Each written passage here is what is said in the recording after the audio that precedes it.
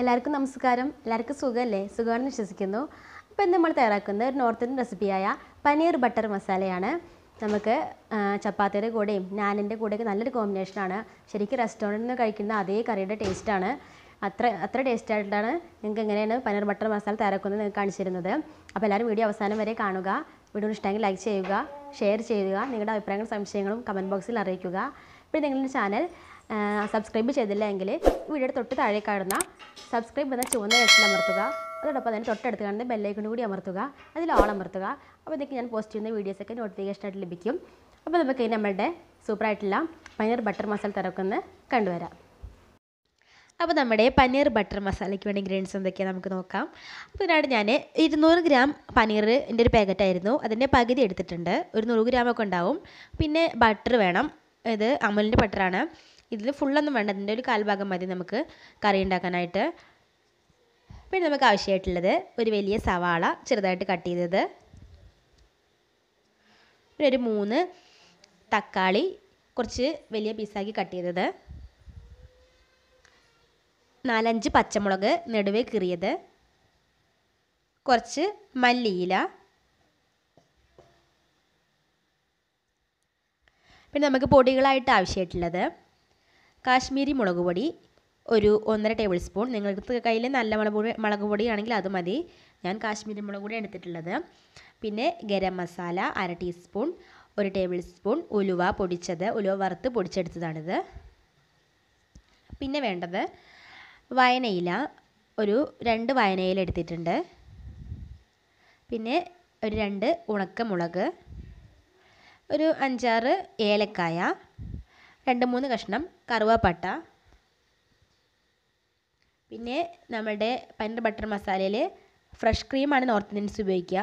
ഞാൻ അതിന് പകരം തേങ്ങാപ്പാലാണ് എടുത്തിട്ടുള്ളത്. നമ്മുടെ കേരളീയരുടെ തനിമ വിട്ടുപോകേണ്ടത് എന്നിട്ട് തേങ്ങാപ്പാലാണ് എടുത്തിട്ടുള്ളത്.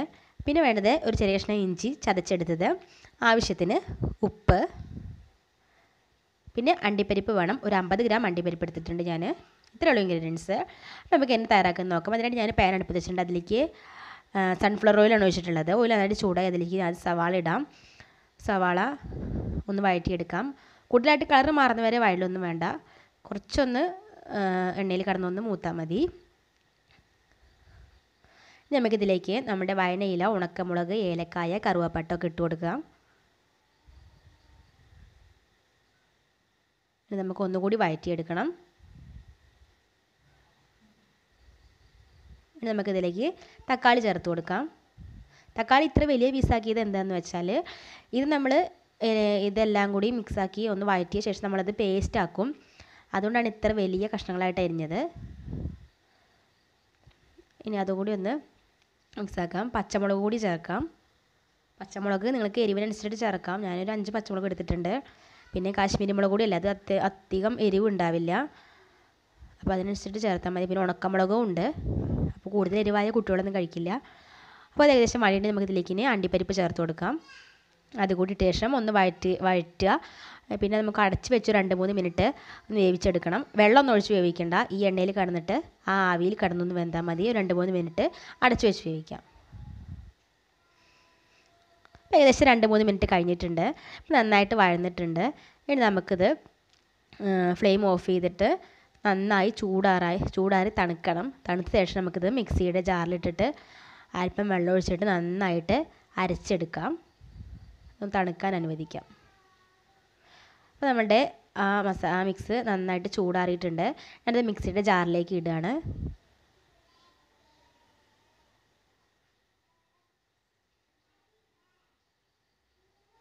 ഇനി നമുക്കിത് അല്പം വെള്ളം ഒഴിച്ചിട്ട് നന്നായിട്ട് അരച്ചെടുക്കാം. നമ്മുടെ പനീർ ബട്ടർ മസാലയുടെ മെയിനായിട്ടുള്ളൊരു കാര്യം എന്ന് പറയുന്നത് ഈ ഒരു അരപ്പാണ്. ഈ അരപ്പാണ് നമ്മളുടെ മസാലയ്ക്ക് ടേസ്റ്റ് കൊടുക്കുന്നത്. നന്നായിട്ട് അരച്ചെടുത്തിട്ടുണ്ട്. ഞാൻ വേറൊരു പാൻ വെച്ചിട്ടുണ്ട്. അതിലേക്ക് നമുക്ക് നമ്മുടെ ബട്ടർ ചേർക്കണം. ഞാൻ പറഞ്ഞ ആ പാക്കറ്റിൻ്റെ ഫുള്ളൊന്നും എടുക്കണ്ട, അതിലൊരു 1/4 ഭാഗം മതി. ബട്ടർ ഇട്ട ശേഷം ബട്ടർ നന്നായിട്ട് ഉരുകി വരണം. നിങ്ങളുടെ ചാനൽ ആദ്യമായിട്ടാണ് കാണുന്നതെങ്കിൽ ഈ വീഡിയോയുടെ തൊട്ട് താഴെ കാണുന്ന സബ്സ്ക്രൈബ് എന്ന ചുവന്ന ലെറ്റർ അമർത്തുക. അതോടൊപ്പം തന്നെ തൊട്ടടുത്ത് ബെല്ലൈക്കൺ കൂടി അമർത്തുക. അതിൽ ആൾ അമർത്തുക. അപ്പോൾ നിങ്ങൾക്ക് ഞാൻ പോസ്റ്റ് ചെയ്യുന്ന വീഡിയോസൊക്കെ നോട്ടിഫിക്കേഷനായിട്ട് ലഭിക്കും. മറക്കാതെ എന്തായാലും സബ്സ്ക്രൈബ് ചെയ്യുക. നിങ്ങൾക്ക് നല്ല നല്ല പുതിയ വീഡിയോസൊക്കെ കാണണമെങ്കിൽ സബ്സ്ക്രൈബ് ചെയ്യാൻ മറക്കരുത്. നമ്മുടെ ബട്ടറൊക്കെ നന്നായിട്ട് ഉരുകിയിട്ടുണ്ട്. നമുക്കിതിലേക്ക് നമ്മുടെ കാശ്മീരി മുളക് പൊടി ചേർക്കാം. പൊടികൾ ചേർക്കുമ്പോൾ ഞാൻ പ്രത്യേകം പറയുകയാണ്, നമ്മൾ ഫ്ലെയിം ലോ ഫ്ലെയിമിലിടണം, അല്ലെങ്കിൽ നമ്മുടെ പൊടികളൊക്കെ കരിയുള്ളൂ. ഇനി ഇതിലേക്ക് ഗരം മസാലയും ഉലുവാപ്പൊടിയും ചേർത്ത് കൊടുക്കാം.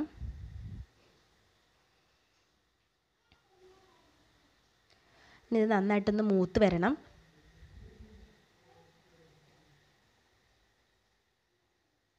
ഇത് നമുക്കിതിലേക്ക് നമ്മൾ നേരത്തെ അരച്ച് വെച്ച അരപ്പ് ചേർത്ത് കൊടുക്കാം. അരപ്പ് ചേർക്കുമ്പോൾ വെള്ള കളർ നടുവിലും ചുവപ്പ് കളർ ചുറ്റുമായിട്ട് വരുമ്പോൾ കാണാൻ തന്നെ നല്ലൊരു ഭംഗിയുണ്ടല്ലേ. ഇനി ഇത് നന്നായിട്ട് മിക്സാക്കണം. വെള്ളയും ചുവപ്പും കൂടെ ഒക്കെ മിക്സായി വേറൊരു കളറായിട്ട് വരട്ടെ. നല്ലൊരു ടേസ്റ്റാണ്. നമ്മൾ റെസ്റ്റോറൻറ്റിൽ നിന്നൊക്കെ കഴിക്കുന്ന അതേ ടേസ്റ്റിലൊരു കറിയാണിത്.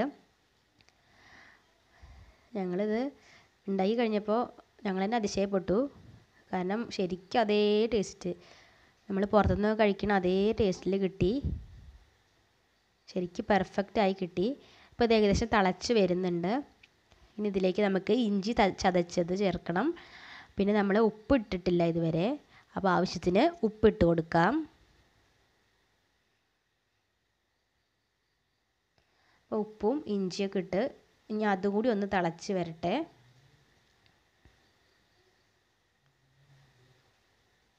അപ്പോൾ നന്നായിട്ട് ഞാൻ മിക്സ് ആക്കിയിട്ടുണ്ട്. ഇത് തിളച്ച് കഴിഞ്ഞാൽ നമുക്കിതിലേക്ക് നമ്മുടെ മെയിനായിട്ടുള്ള കാര്യം ചേർക്കണം, പനീർ ചേർത്ത് കൊടുക്കാം. പനീർ ചേർത്ത് നിങ്ങൾ കൂടുതൽ വല്ലാണ്ട് അങ്ങോട്ട് ഇളക്കാൻ പാടില്ല. നമ്മുടെ പനീറൊക്കെ ഒന്ന് വെന്ത് കഴിഞ്ഞാൽ കുഴപ്പമില്ല, അല്ലെങ്കിൽ ഇത് ഉടഞ്ഞു പോവുള്ളൂ. അപ്പോൾ കൂടുതലായിട്ട് ഇളക്കണ്ട. അപ്പോൾ ഏകദേശം തിളച്ച് നമ്മുടെ ഗ്രേവിയൊക്കെ ഒന്ന് കുറുകിയിട്ട് മസാലയുടെയൊക്കെ കളർ തന്നെ ഇപ്പോൾ മാറിയിട്ടുണ്ട് അല്ലേ. ഇനി നമുക്കിതിലേക്ക് മല്ലിയില ഇട്ട് കൊടുക്കാം. മല്ലിയില ഇട്ട് കൊടുത്തു. ഇനി നമ്മൾ അവസാനമുള്ളൂ നമ്മളുടെ തേങ്ങാപ്പാൽ ചേർക്കുന്നത്. തേങ്ങാപ്പാൽ ആയതുകൊണ്ട് ഇതിന് നല്ലൊരു ടേസ്റ്റായിരിക്കും. ശരിക്കും ഇത് നോർത്ത് ഇന്ത്യൻസ് കൊടുന്നൊരു റെസിപ്പിയാണ്. ഇനി നമ്മളുടെ കേരളീയരുടെ തനിമ വിട്ട് പോകണ്ടെന്ന് കരുതിയിട്ടാണ് ഞാൻ തേങ്ങാപ്പാൽ ചേർത്തത്. ഞാൻ തേങ്ങാപ്പാൽ ചേർത്തിട്ടുണ്ട്. ഇപ്പോൾ തേങ്ങാപ്പാൽ ചേർത്താൽ പിന്നെ പ്രത്യേക ഒരു ടേസ്റ്റ് ആവുമല്ലോ. അപ്പോൾ നിങ്ങളുടെ കയ്യിൽ ഇനി ഫ്രഷ് ക്രീം നിങ്ങൾക്ക് ഉപയോഗിക്കാമെങ്കിൽ ഫ്രഷ് ക്രീം ഉപയോഗിക്കാം. പക്ഷേ തേങ്ങാപ്പാലാണ് കൂടുതൽ ടേസ്റ്റ് എനിക്ക് തോന്നിയത്. ഇനി ഇത് തേങ്ങാപ്പാൽ ചേർത്ത് കഴിഞ്ഞാൽ തിളയ്ക്കേണ്ട ആവശ്യമില്ല.